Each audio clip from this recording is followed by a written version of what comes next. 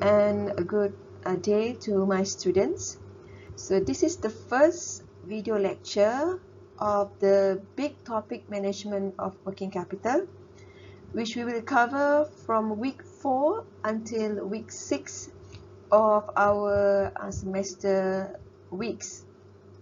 Okay, so the topic management of working capital will consist of 3 video lectures, which is uploaded in the Google Classroom as well as in the YouTube channel. And we start off with the management of working capital first, then followed by the management of current assets, and lastly the management of current liabilities. So these are the topic covered for this session. We're going to look first at the introduction to working capital, and then we're going to discuss factors affecting working capital, and then we're going to look into classifications of assets and sources of financing, and then we're going to discuss about the working capital financing policies, and lastly we're going to talk about the cash conversion cycle. So working capital is referred to as net current assets, and it is usually defined as current assets minus current liabilities. For a firm to be liquid or solvent, it is imperative that the current assets are positive. Therefore, in managing working capital, a firm needs to consider the risk-return trade-off that relates to the firm's liquidity and profitability. So we're going to look after this.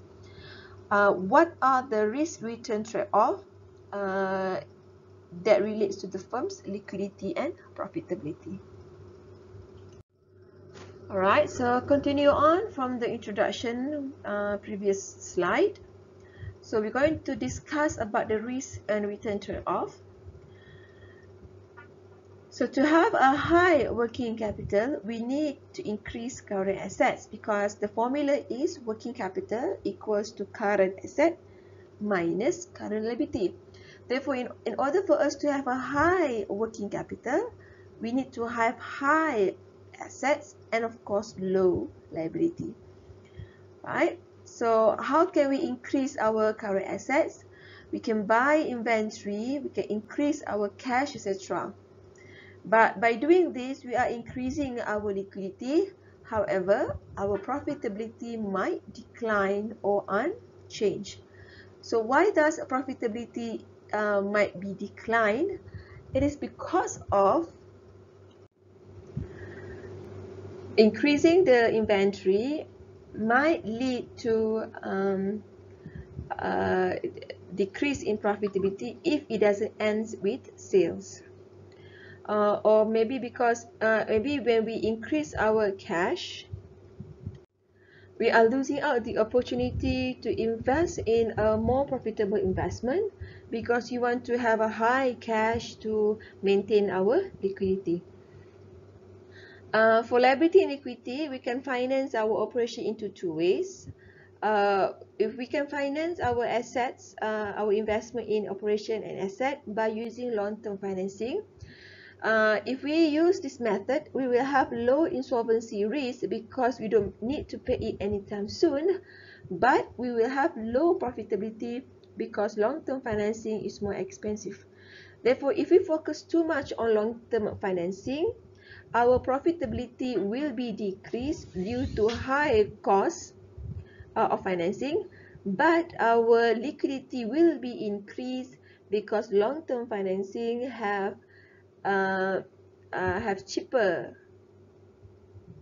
because long-term financing we have ample of time to pay it back, as opposed to long-term financing is short-term financing, where we will have a high insolvency risk because we need to pay the liability soon, but we will have high profitability due to short-term financing have lower cost of financing.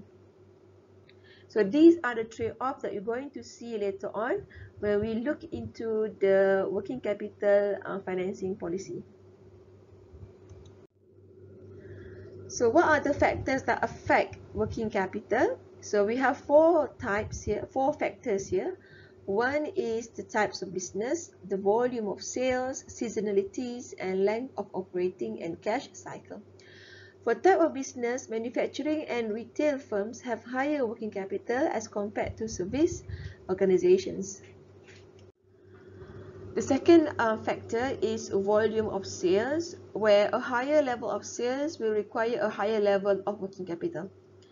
The third factor is seasonality, where during the peak season, such as festive seasons, the firm may require to have higher level of working capital, such as higher inventory, and of course, which will lead to higher accounts receivable. And the fourth factor is length of operating and cash cycle, where a firm with longer operating and cash cycle will have a higher level of working capital. So later on, we're going to see what does it mean by operating and cash cycle. Before we can talk about the working capital policy, we must first understand the classification of assets and sources of financing according to corporate finance. So in financial reporting, you have learned that assets consist of two types, which are the fixed asset and the current assets, whereas liability consists of two types as well, which are long-term liabilities and current liabilities. And we also have equity, which represents the ownership portions of the assets.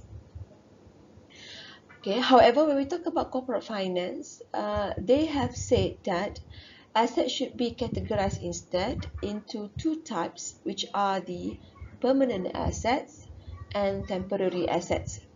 So permanent asset means assets which are expected to be held for more than 1 year, whereas a temporary asset is referring to the asset that will be liquidated within the current year. So on the surface, it seems like the definition of permanent and temporary assets are quite similar to those of fixed assets and current assets. Okay, however, it argues that under the current asset, we have current assets item that do not fluctuate during the year, meaning that it remains constant from the beginning of the year until the end of the year. For example, let's say an inventory, you can throughout the years the value of inventory will fluctuate according to the seasonality of the sales. Right, so during the peak season, the inventory will go up, and then when during the off-peak season, the inventory will go down, and so it goes through every seasons until the end of the year. Okay, but you will notice that in the current asset, in the inventory level, it will never touches the zero. Okay, the inventory will never touch the zero, meaning that it will have the minimum amount of inventory, and the minimum amount of inventory will remain constant throughout the years. So we maintain that the minimum level of inventory is what we call as safety stock or buffer stock, meaning that stock that we kept for emergency purposes, so it will never touches zero. Therefore, the fixed portions of the inventory, the minimum portion of the inventory, is what we categorize as permanent current asset. Permanent current asset.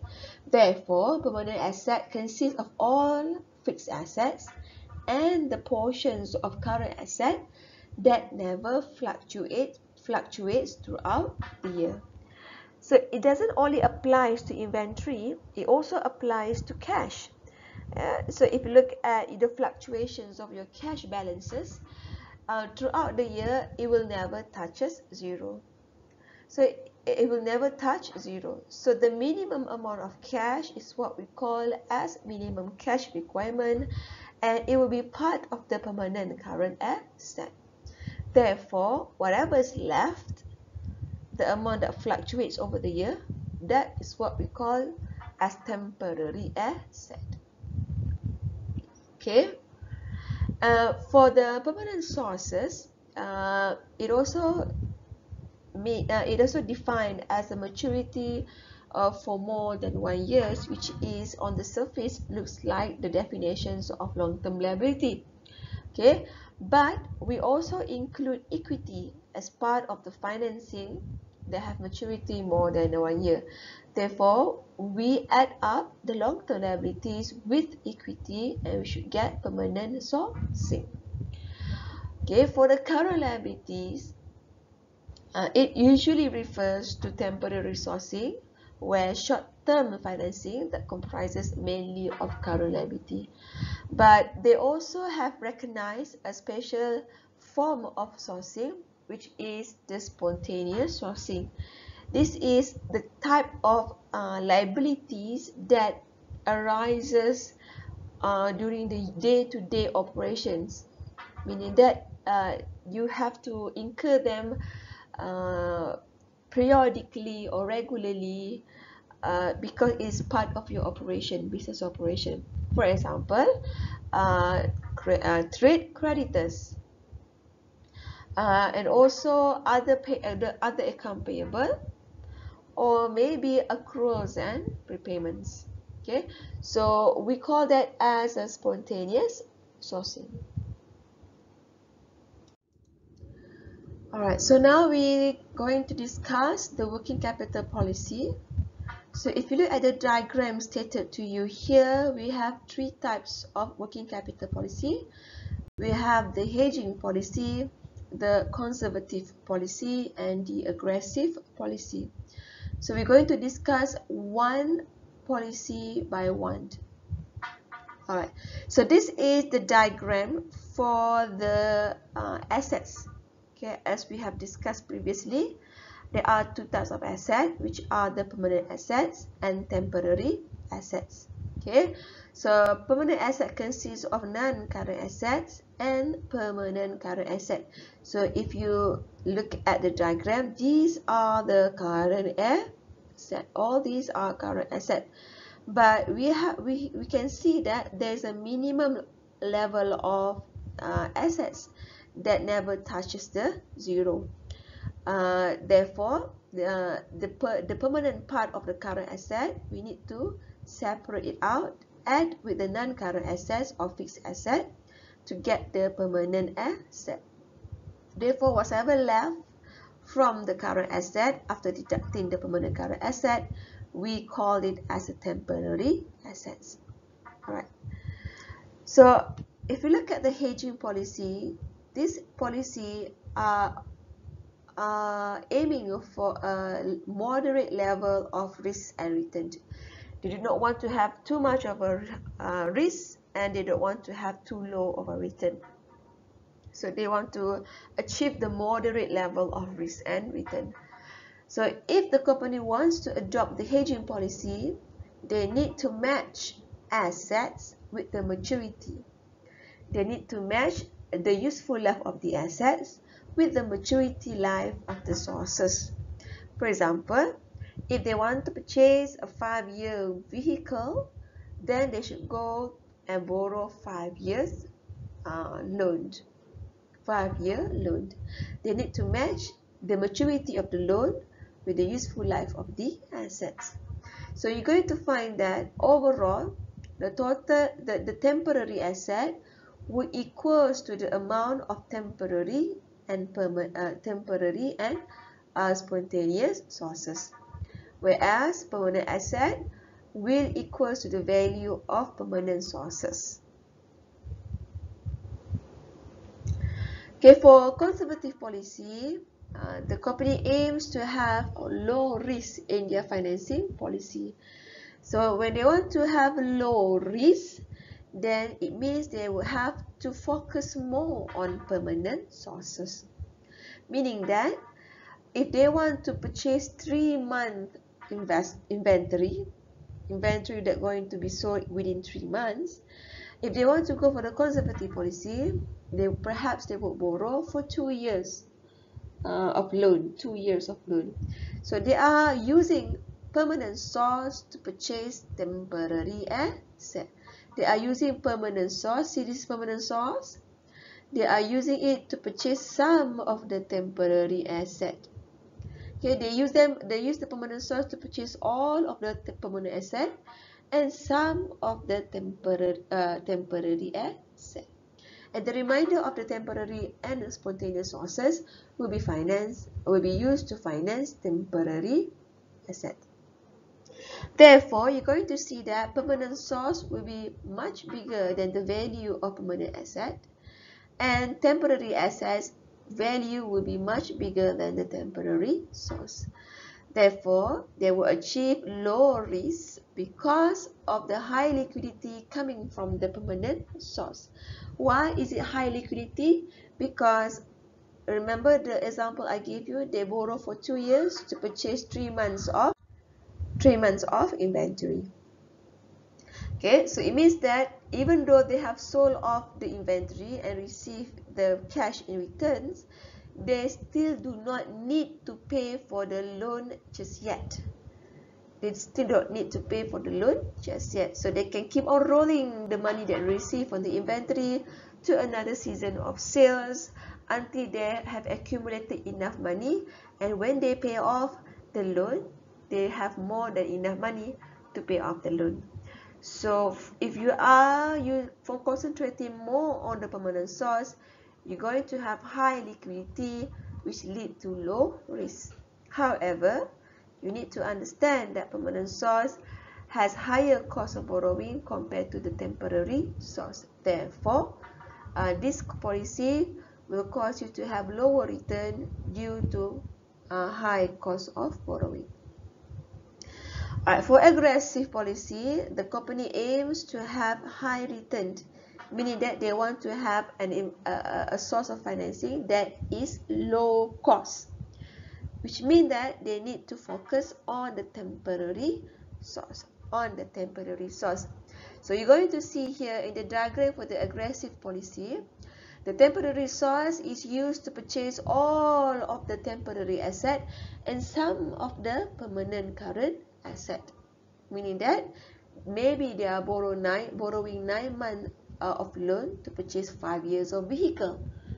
Okay, the interest would be low, yes, but you might have problem in terms of liquidity, because once the 9-month loan is expired, the vehicle that you purchase has not yet yield return for them to pay the loan.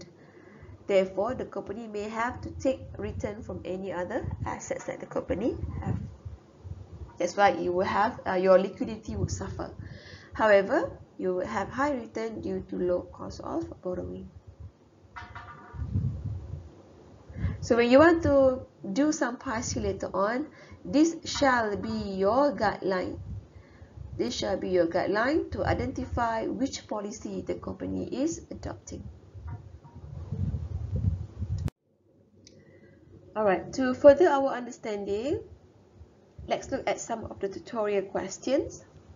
So this question is taken from a final exam question, which is from December 2019, question 2A. So in this question, they give you the extract of financial position and the extract of the profit or loss statement. And they also give you the additional information in which 25% of inventory and cash are considered to be buffer. So the word buffer here means permanent current asset. Permanent current asset, meaning that the remaining 75% of the inventory and cash are considered to be temporary asset. For number 2 and number 3 information, this is for question 2B, in which we're going to cover after this, when we go to the cash conversion cycle. Alright, so we leave off first the number 2 and number 3 additional information. So the question asks you to determine the working capital policy adopted by the firm, and then they ask you to discuss the risk and return trade-off of the policy. So before you can determine the working capital policy, you need to calculate first temporary asset, temporary source, permanent asset and permanent source, so that you can compare like this for us to understand whether the company is adopting hedging, conservative or aggressive policy. So permanent asset, as we agreed previously, is the fixed asset plus with the permanent current asset. So you can take the whole figure 1.8 million here for the financial position, and for the permanent current asset, you only take 25% of the inventory and cash to be your permanent current asset. Therefore, you get permanent asset to be at 2,031,250 ringgit. And temporary asset will be the remainder of the asset that the permanent asset doesn't take, which means the current asset minus the permanent current asset. So the current asset is 1.45 millions. We minus out the amount that we've calculated previously, 231,250, and you should get your temporary asset to be at 1,218,750. Okay, for permanent source, we have agreed that it is a long-term plus with the equity. So you just add the two figure up to get 2.7 million. And of course, temporary source are all of the current liabilities. Alright. So if the question doesn't specify about spontaneous sources, they don't ask you to differentiate the spontaneous sources. So we're just going to assume all of the current liabilities to be at temporary source.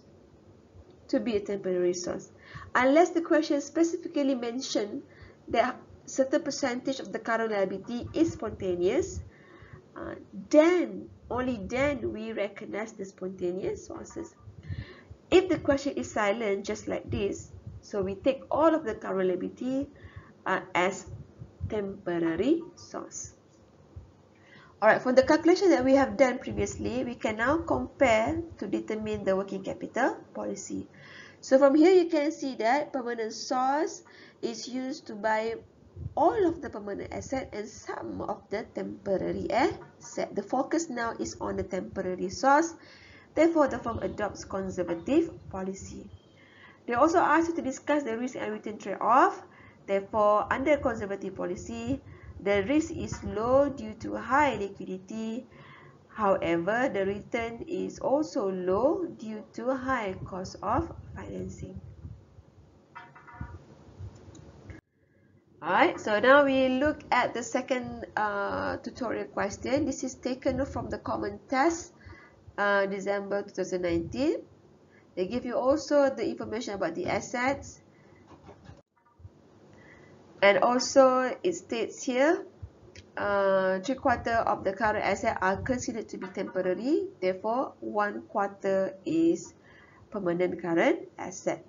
They also state here, long-term financing is used to finance all non-current and half of the permanent current asset. So this is used to calculate permanent source, and this is used to calculate temporary source. So the question asks you to determine the working capital policy adopted by the firm and also discuss the risk and return trade-off. So permanent asset, non-current asset plus 1/4 of the current asset, which is 2.8 million. And therefore, the temporary asset is the remainder of the current asset, which is the 3/4 of current asset, 900,000. Okay, permanent source says it use permanent source to finance all of the non-current asset and half of the permanent current asset. So you add the two figure up. Okay, where do I get the 300,000? From here, the calculation of the permanent current asset previously.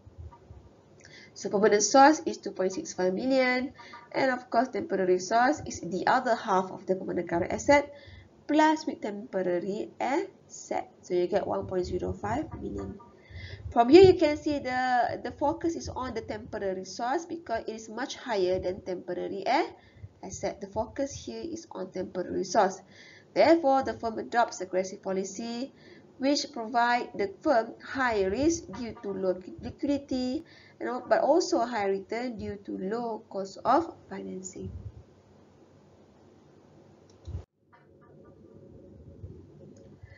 Alright, the other tutorial, let's look at the third tutorial, which is taken from the final examination question, June 2019, question 2A. So below is the extract from the statement of financial position. They give you the maximum level of asset and the minimum level of assets. And then it says here, Creative Berhad finances all non-current assets and half of the permanent current asset with long-term fund. This is to calculate the permanent source, and the balance with the short-term financing. So why do they give you the maximum and the minimum amount here? If you still recall the diagram that we have used previously, the temporary asset has the fluctuation of up and down. So the peak of the fluctuation is what we call as the maximum amount of the current asset, where the valley here is what we call as the minimum amount. Therefore, temporary asset is the difference between the two assets here. The difference between the maximum and the minimum is what we call as the temporary asset. Okay, so if you can see here, non-current asset remain the same during the maximum or the minimum amount because the diagram shows a constant line here. So it doesn't change. Alright, so calculate for the permanent asset. So permanent asset is the minimum amount. See where the line touches the straight line here. So all of the minimum amount is what we call as permanent asset. So you just add everything up. 2.5 plus 100 plus 50,000 plus 80,000, you get 2.73 million. So this is your permanent asset.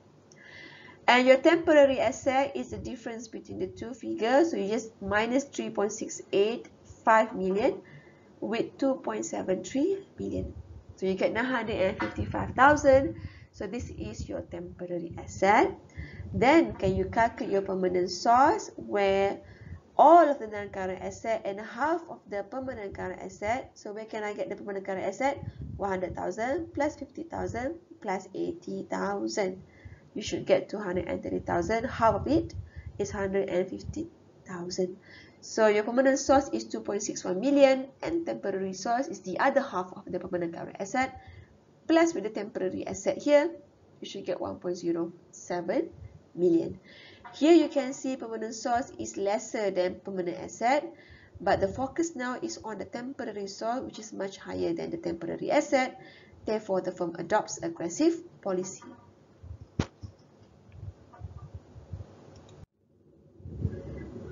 Alright, so that's the end of the working capital policy. Now I would like to continue on to the second part of chapter 4,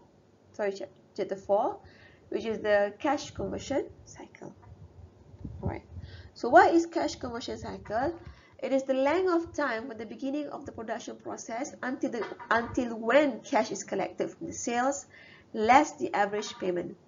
Okay, so if you look at the diagram here, day 0 represents the purchase of raw material on credit and production commences.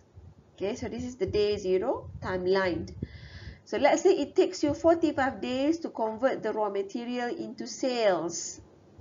To convert material into sales. So the time taken to process the material and convert them into sales is what we call as inventory conversion period. We convert the inventory into sales. Let's say it takes 45 days for the company to do so. Okay, so on the 45th day, the production completes, and then we sell our complete product, finished goods, to customer, most probably on credit to encourage sales. Okay, and it is your credit term that says that the debtors are allowed to pay you back within 40 days. Your credit term says the debtors can pay you back within 40 days. So the 40 days represents receivable collection period, or another name for this is average collection period. We've already covered that previously. Average collection period or receivable collection period.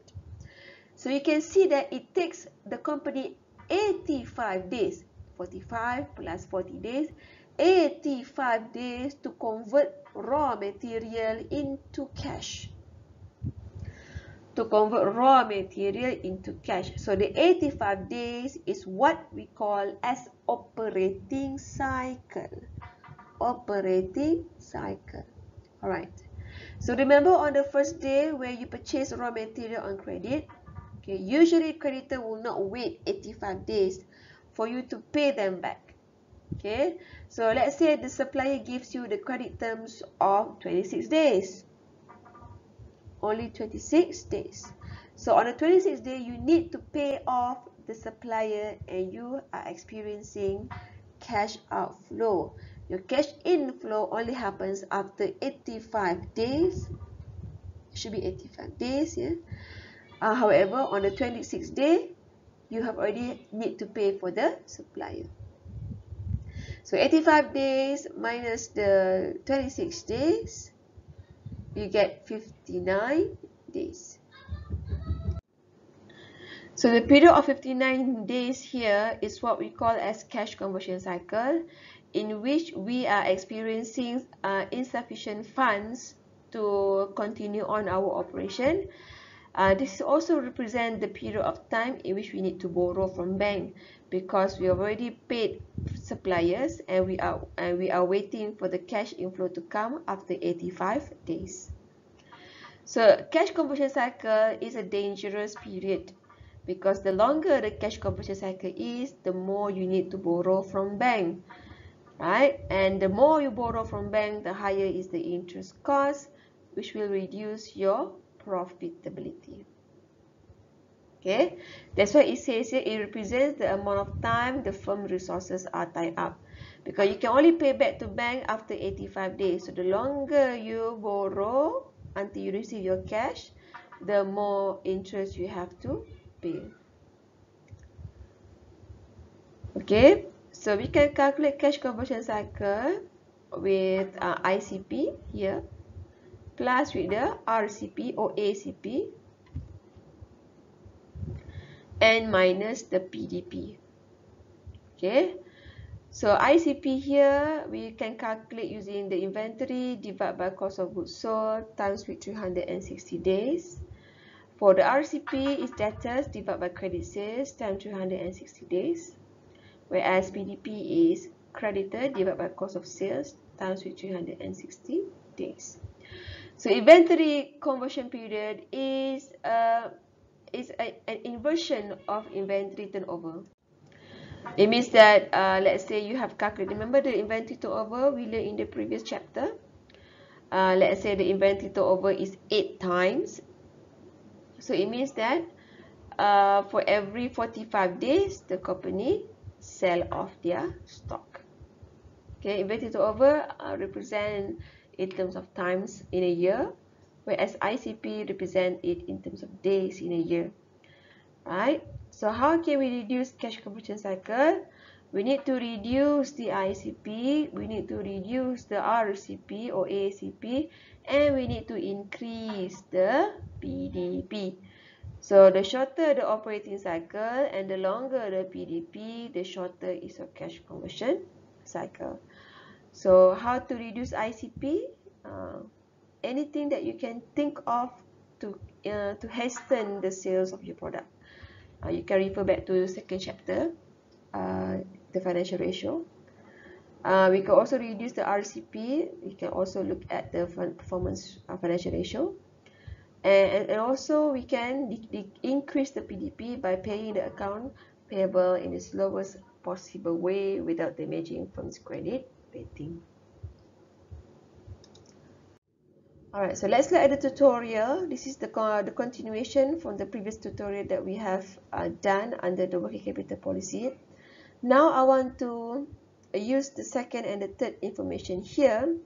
And it also says here, assume that the annual expenditure is 900,000 for one investment cycle with 8% interest for negotiable financing.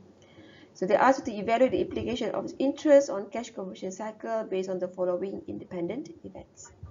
Okay, there's a question there, but all right. So calculate for the cash conversion cycle. The formula is ICP plus RCP minus the PDP. So it gives you the inventory turnover to be at 6 times a year. So you can convert them in terms of days by dividing 360 days a year with 6 times, meaning that every 60 days the company sell off their product. For RCP, you can take the formula for the average collection period, ACP, whereby it is Account receivable divided by credit sale. Here 90% of the sales are on credit. Times with the 2.5 millions here from the sales, times with the 360 days. So you get 84 days here. And minus the PDP. PDP is account payable divided by cost of goods sold. Account payable here is 350,000 divided by cost of goods sold to be at 1.4 million times with 360 days. You should get 90 days.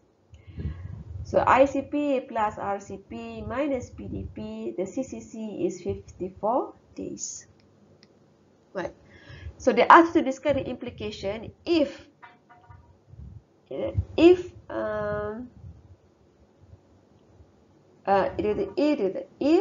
RCP is shortened by 4 days and if PDP is shortened to 80 days. Okay, so we look at the first scenario. What happened if we are able to shorten the RCP by 4 days? So if we reduce the ICP, meaning that the CCC would be reduced as well. So meaning that the new CCC will be 50 days. Okay, reduced by 4 days, meaning that the new CCC will be 50 days.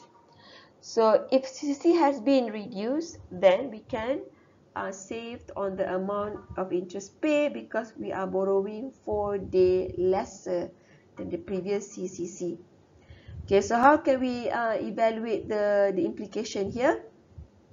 You take the annual expenditure of 900,000. You find first what is the expenditure, average expenditure for 1 day. So you divide by 360 days. So 1 day the company has to spend around 2.5, the 2,500. So if the CC has been reduced by 4 days, meaning that the interest is also reduced by how much? So take the daily expenditure here times with the amount of days that you do not need to borrow anymore. Previously you have to borrow for 54 days, right? Now you only have to borrow for 50 days. So you no longer has to borrow for 4 days. So this is become the reduced borrowing amount. So you no longer have to borrow for 11,000.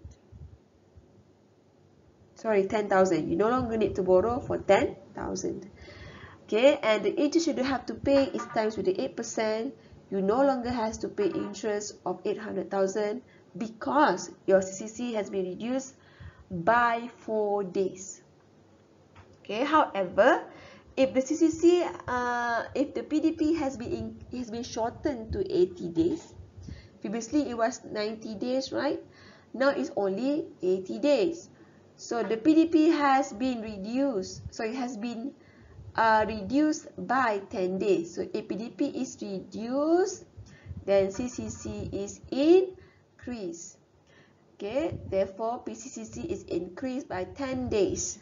Therefore, interest is also increased by 2,500 times with the 10 days times with 8%. You also have to add additional 2,000 worth of interest if your PDP has been shortened to 80 days.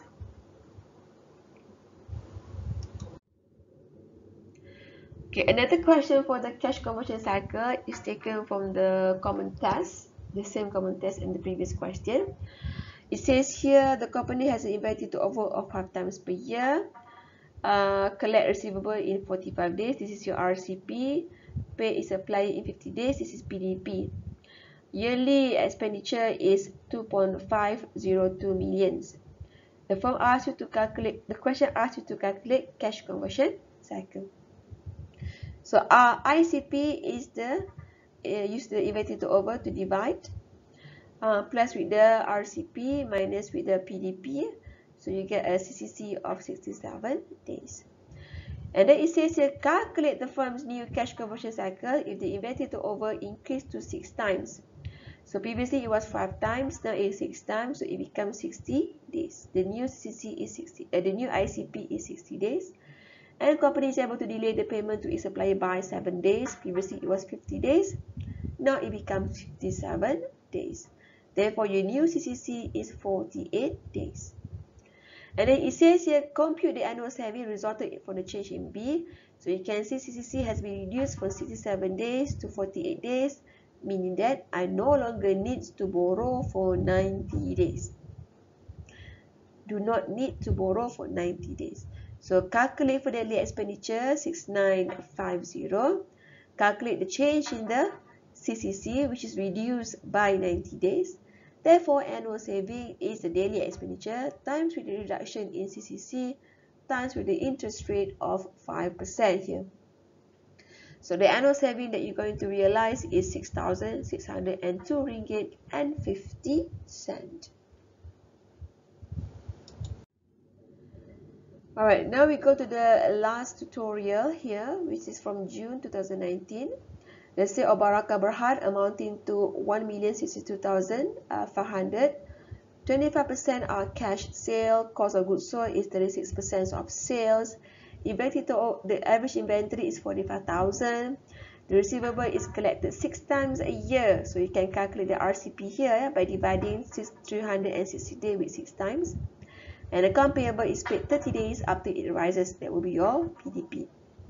So you can calculate the ICP first by taking the inventory divided by cost of goods sold. So cost of sale is 36% of sales. So you just time this times with 360 days, you get 42 days for ICP, 60 days for RCP minus the PDP 30 days. The CCC is 72 days. So annual saving here, if the CCC is reduced to 62 days, so the change in the CCC is 10 days, annual expenditure is 1,944 ringgit per day. So annual saving here times with the interest rate 6% is 1,166 ringgit 40 cents. So that's the end of chapter working capital, management of working capital. So after you finish looking at this slide, you can now go to the second video lecture, which is the management of current assets. So thank you for your time and your patience and your attention. I'll see you for next video.